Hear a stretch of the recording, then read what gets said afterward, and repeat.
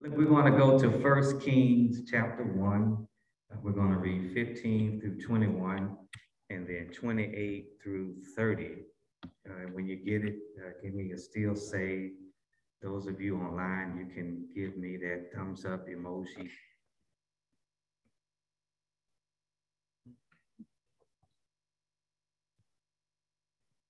First Kings, we're going to go with verse 15 through 21 and then 28 through 30. Amen. When you get it, give me a still say. Amen. If you're in the New Testament looking for 1 Kings, then you need to meet me in Sunday school on next week. Thank you as we stand in reverence to the word. I'm going to read starting with verse 15, and then we're going to go to 21. Then we're going to skip down to 28 to 30. Verse 15 says, "So Bathsheba went to see the aged king in his room where Abishag, the Shunammite, was attending him. Bathsheba bowed down, prostrating herself before the king. 'What is it you want?' the king asked. She said to him, 'My lord, you yourself swore to me, your servant, by the Lord your God, Solomon your son shall be king after me, and he will sit on my throne.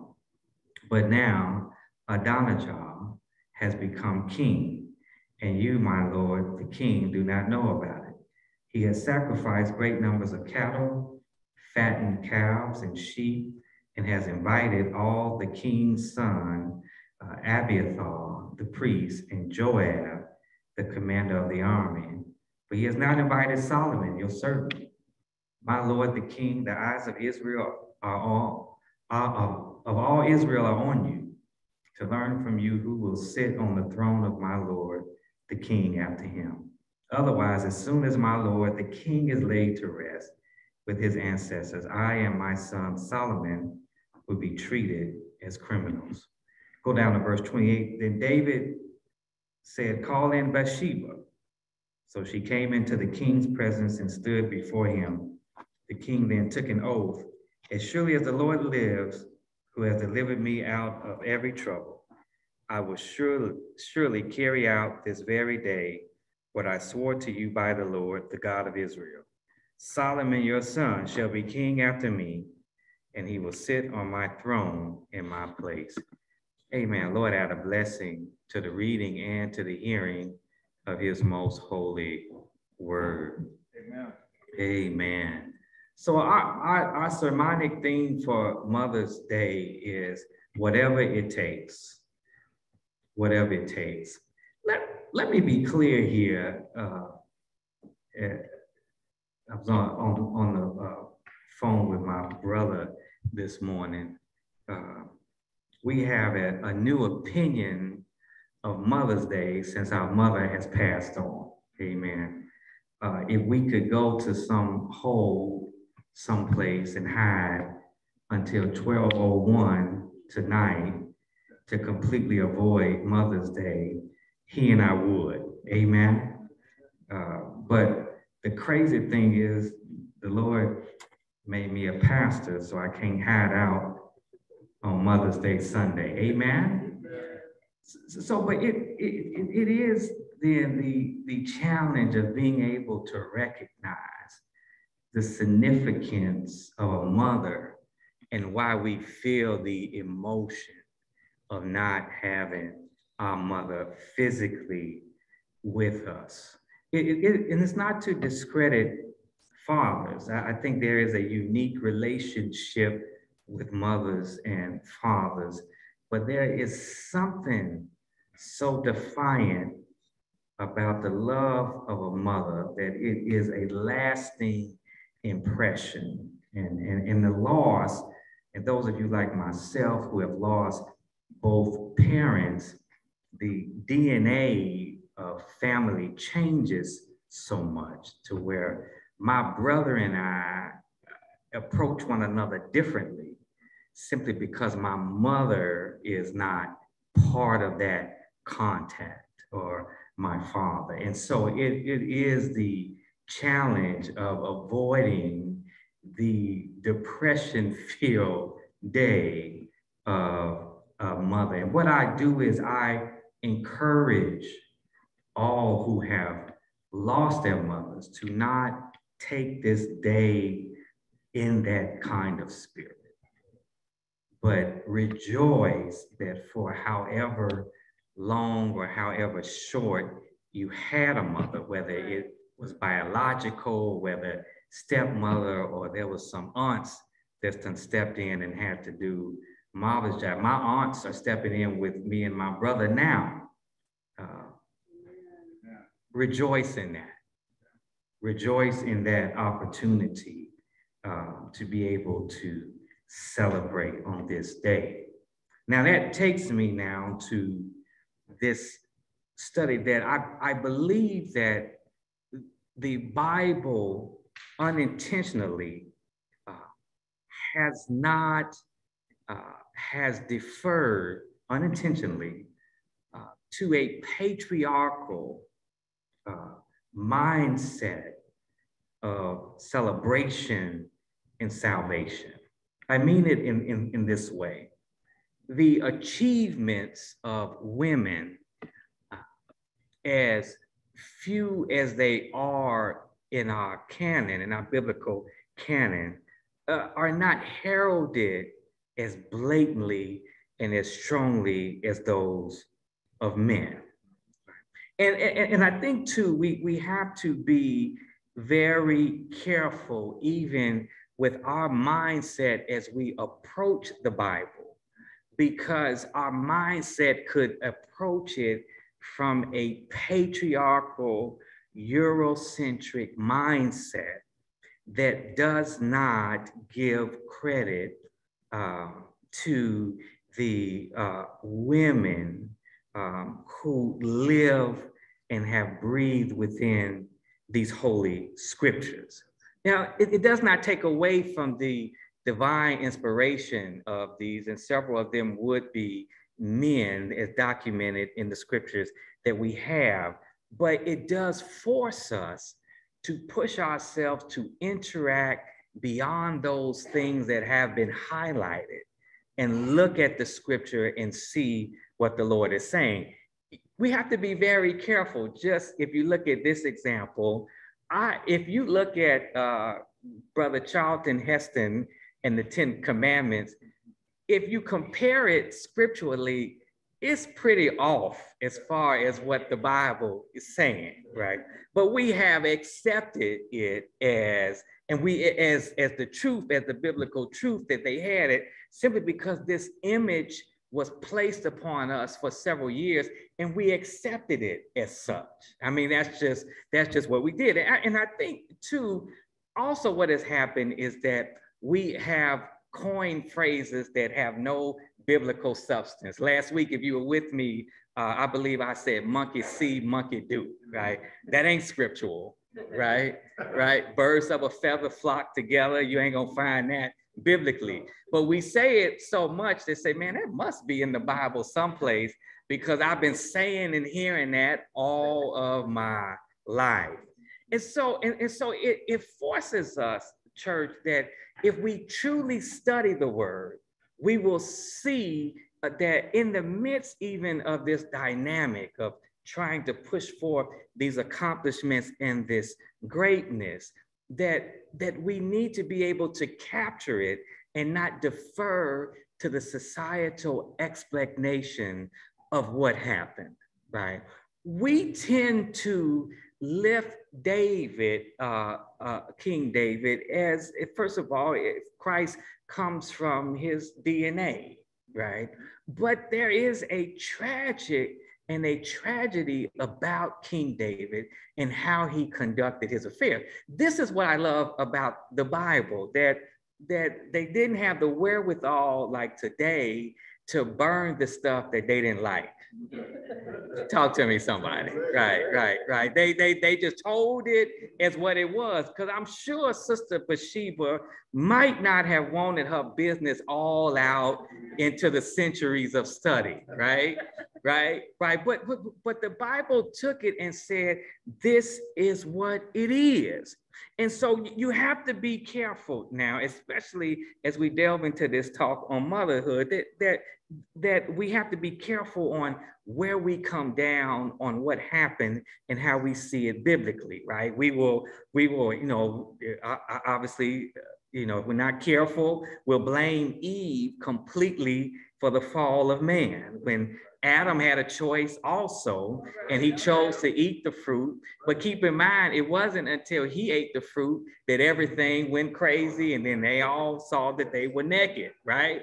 And so you see that. So the tendency has been that let's go at Eve, right? Right. Where we then give Adam a pass.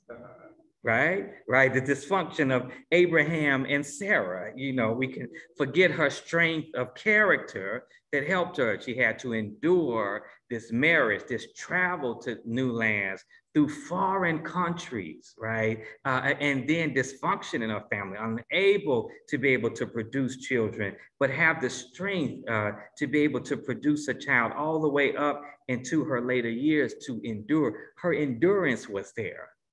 But we tend not to grab a hold of it and embrace it.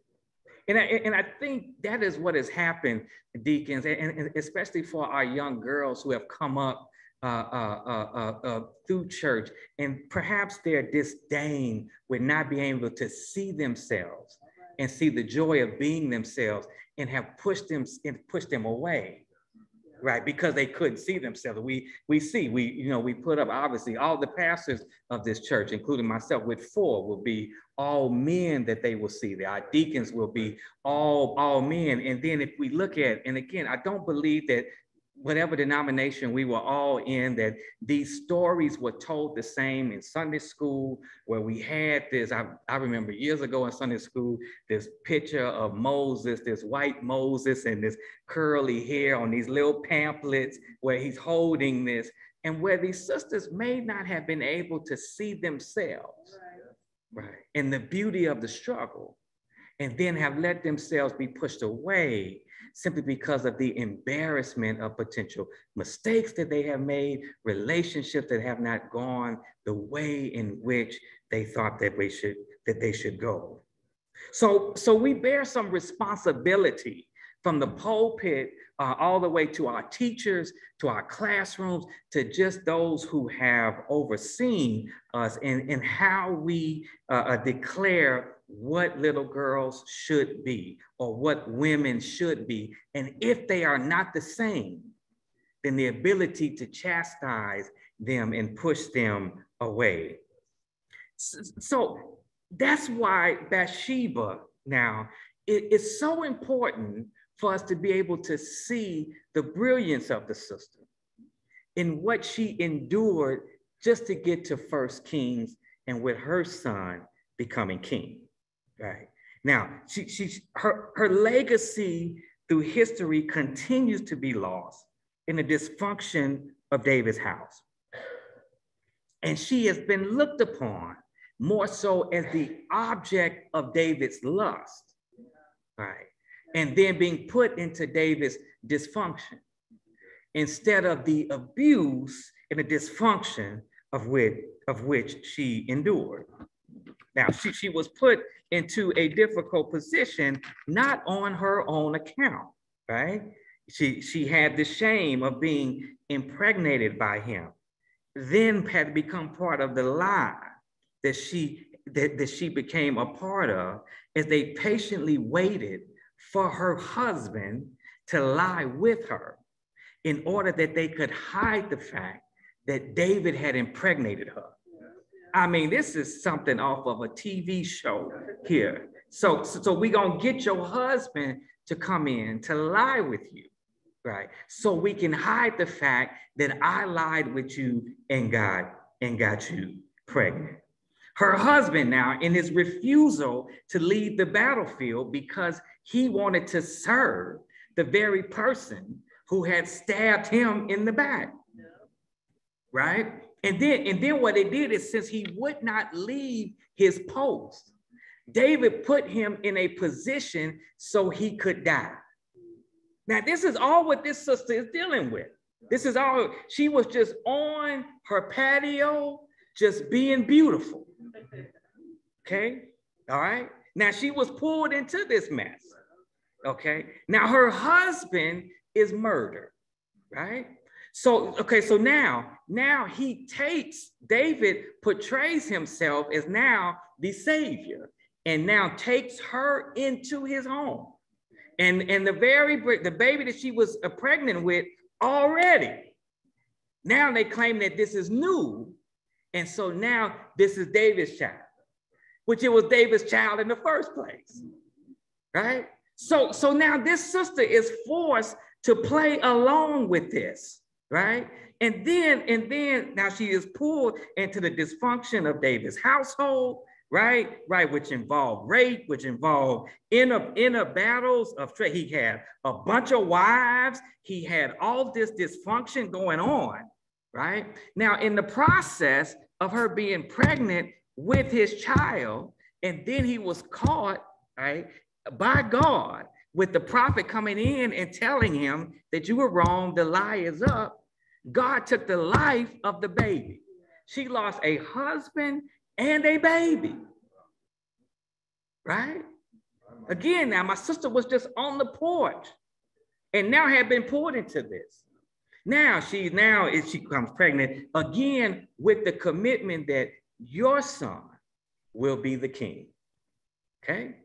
Now think about this. Now think about now how we have encountered people or counted these young ladies with similar circumstances on how they got here, right? With children, right? Maybe they not married, maybe they married into a dysfunction, right? Maybe, okay. How then did we receive? How would we receive Bathsheba? Because she wasn't well received in this household. Because if David would have died, so would her and her son die. Okay, unless her son was the king. Right? So keep in mind here now, as she was a widow, right? As she had lost a child, right? And now a mother, this pain had now pushed her into a defiance that for whatever happened, you ain't getting my son. All these years now of waiting in this household, because now if you get into 1 Kings, David has now become an old man. Okay, this woman who is tending to him has been put there to tend to him because he can't tend to himself. Okay, now he still got the same dysfunction going on, right? Okay, he still has all of that in his household. Now, again, he got a bunch of wives, he got a bunch of kids, he's got a lot of drama that's going on. But we focus on him as the great warrior and the king. Yeah. Okay, right? Not the fact that he had been an abuser and a murderer, right? But now we look at her now, okay? And history has had that challenge with looking at her as the beautiful woman and as a strong woman that she has been. Okay, now here we are. Now here we are. Even in the imperfections, right? Still her motherhood reigns supreme, right? Of all what had been taken from her, right? She did not make a request to go in this house. She was perfectly fine with her warrior husband. But now she is in David's mess. But if there's anything that she have left, motherhood will be fought for. I will fight for my son. Okay, right? And that's what mothers do, and that's one of the things in the ways in which we celebrate. It's not that fathers don't do a great job. Fathers do have, they have just an unsaid, they have the ability to be able to walk away if they choose to walk away, and some through history have. But that mother, in the majority of the time, have no other opportunity but to stay the course. Okay? right? To find some ways in which to ensure that these children survive. Dysfunctional relationships that may have produced children, protecting these children from the dysfunction, ensuring that they can still be great. Or the grief-stricken mother that's thrown into being a single mother now rises to the moment that even though my heart is broken, my soul is grieving, I still must be a mother. Or the one now who is bound with being with managing the household, sacrificing continually, and then the nerve and the audacity to out of all this still be a good cook. When I was in seminary, one of my colleagues, she's a minister out of the Lutheran church. She stood up, and I never, when she said it, she blew me away. She said, "I didn't know that being married meant I had to figure out what everybody was going to eat for the rest of my life." Right? I find myself in the midst of it with my sitting there with my kids, you know, with our tongues hanging out. So what are we gonna do for food? Whatever it takes, right? Whatever it takes.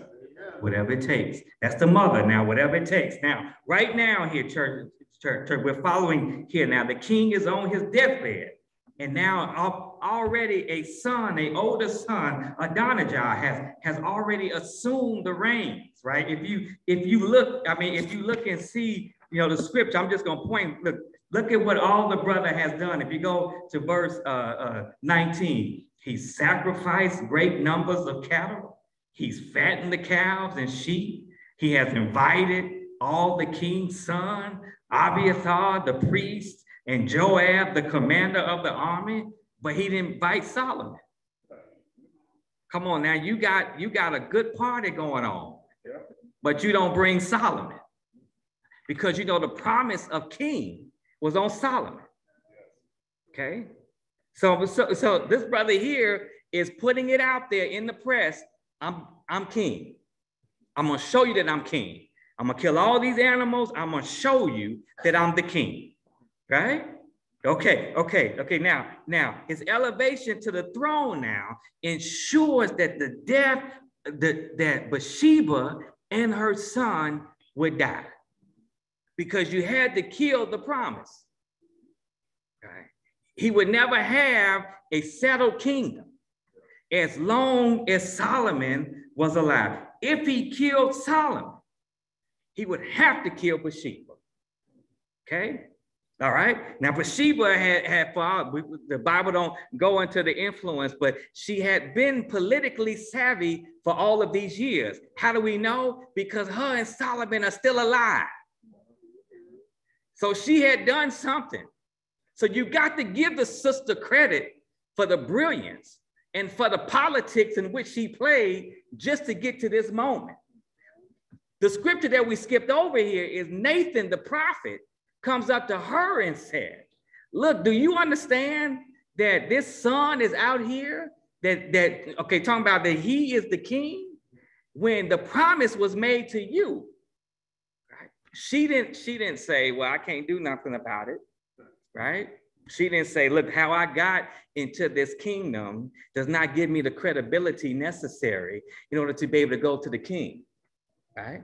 Right. Now, some of you mothers out there, you know, my sisters, it doesn't matter that, you know, if you need to tell the president of the United States something, you do it. Right? You get past Secret Service.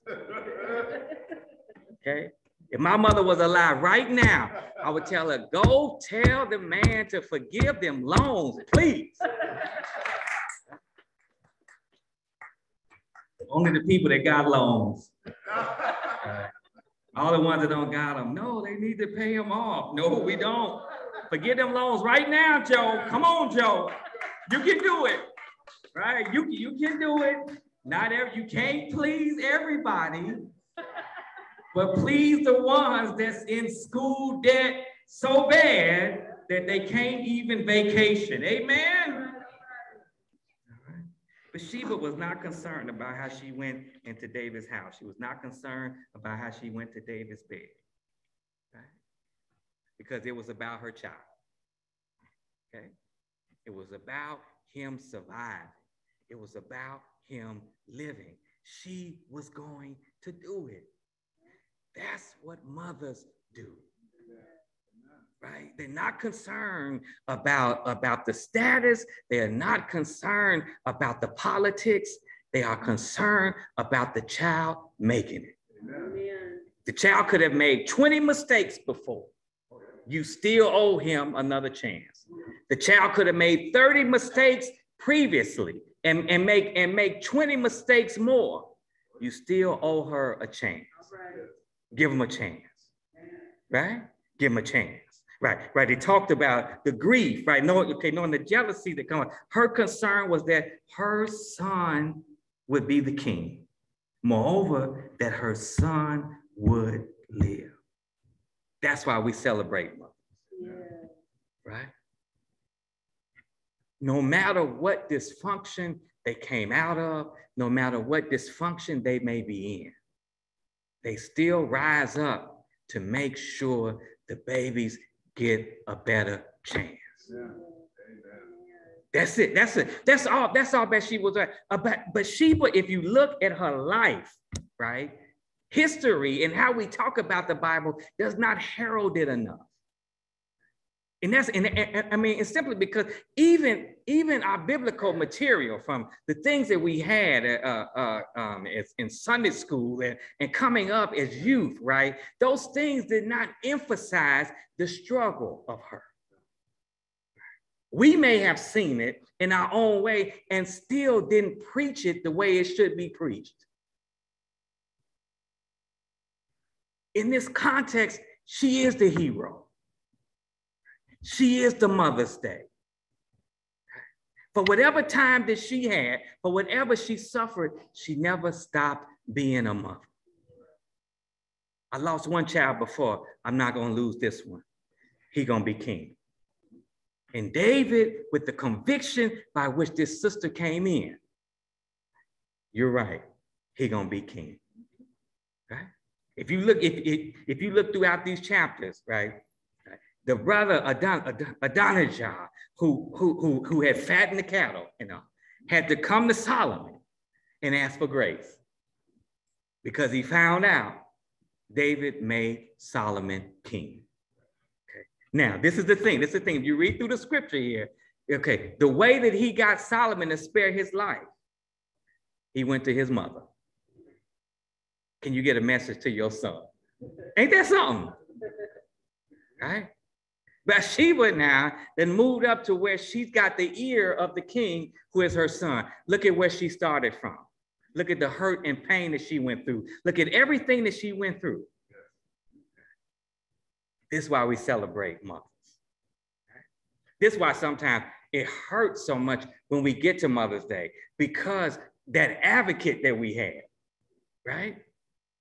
That advocacy. You trying to come on, mama. Give me a few more breaths. I need you to go talk to my employer about getting me a raise.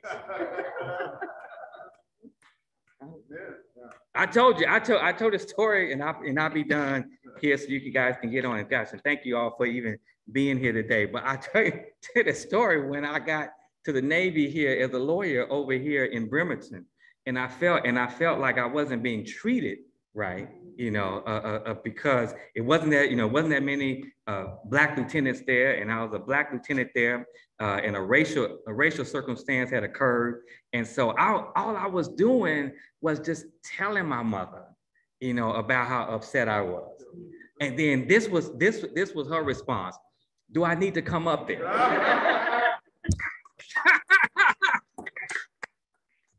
These dudes got guns at the gate. They got full-on cannons, right? Here come Grayson May Davenport. Stay off my boy. Come on, we celebrate the whatever it takes mothers, right? This day, whether your mother lived, right, or whether she has passed, she paid the price of motherhood. to where you got something in you that's always with you wherever you go. Amen. Come on, let's praise God for these mothers.